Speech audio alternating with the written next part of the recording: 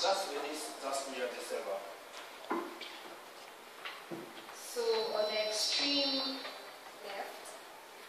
Tanzania, which is followed closely, has now started implementing regulations whereby now giving allowed 10 years for you to import the car.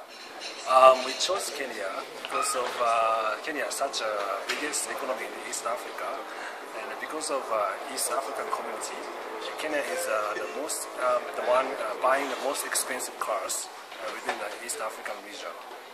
And we want to offer customers undisputed services and car buying experience from Japan. We'll be offering 4 main services to try to cut on the problems that the customers have been incurring.